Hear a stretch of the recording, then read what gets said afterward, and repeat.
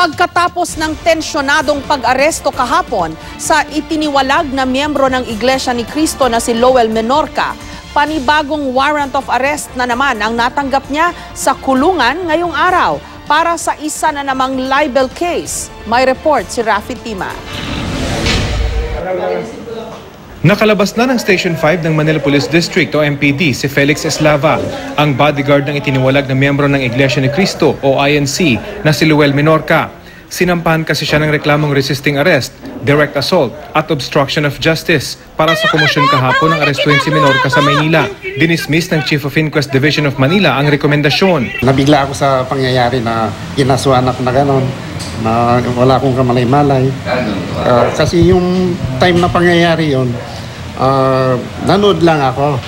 Parang tinignan ko lang kung anong pangyayari.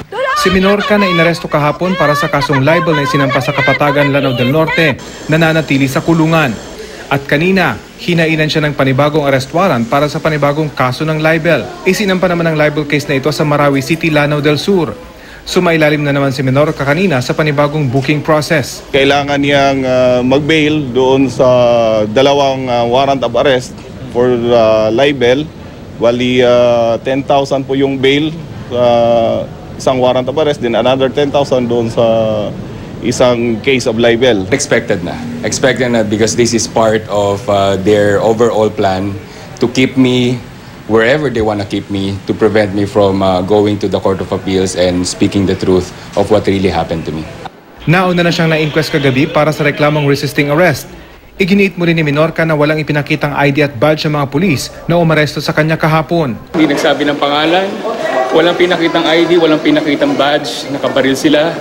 They manhandled me, pati asawa ko. Yung warrant na pinakita nila sa akin is different from the warrant na pinakita nila sa akin din nasa station ako.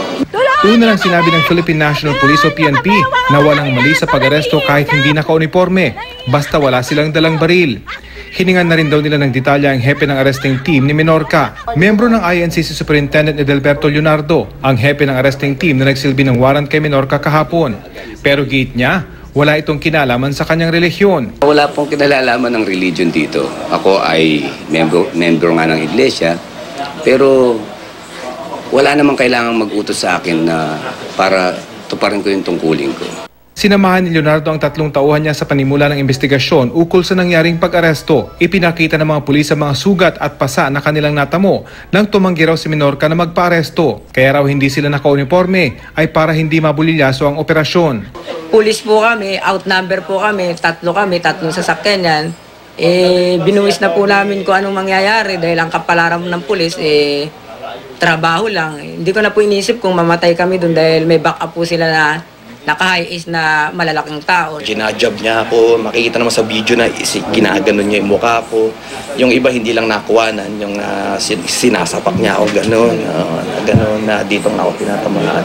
Ang asawa ni Menorca na si Jinky, na isa rin sa mga naunang sinampahan ng reklamong resisting arrest, direct assault at obstruction of justice, humarap sa media kanina. Inaasahan na raw nilang marami pang kaso ang isasampa sa kanyang asawa pero hindi raw nila ito uurungan. Pinaplano po ng mga abogado namin, tinitignan kung ano-ano ang mga pwedeng isampang kaso sa kanila. Ayon kay Jinky, lubos na umunong apektado ang kanyang 2 taong gulang na anak. Na-trauma na raw siya noong dinukot sila umano sa Sorsogon. At muli na namang nagbalik ang bangungot sa nangyari kahapon. Kailangan na raw umuno ng therapy ng bata. Medyo nakaka-recover na po siya. Ito po. Tapos nakita na naman niya yung nangyari kahapon.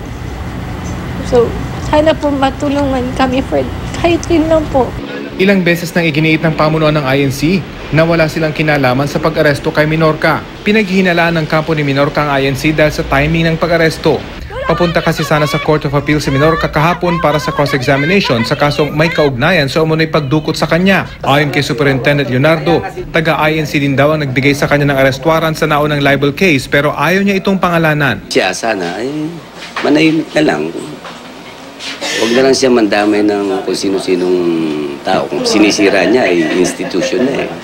Kung galit siya sa isang tao sa loob ng iglesia, sana huwag buong iglesia. Sa kabila ng lahat, ayon kay Jinky, nananatili raw ang puso niya sa iglesia. Mahal na mahal ko po kaya hindi ko po tanggap. Kaya Yun na lang po kumbaga, yan po ang kayamanan namin mga Iglesia ni Cristo. Mahirap pong unawain pero yun po yung namin paniniwala po. Rafi Tima, GMA News.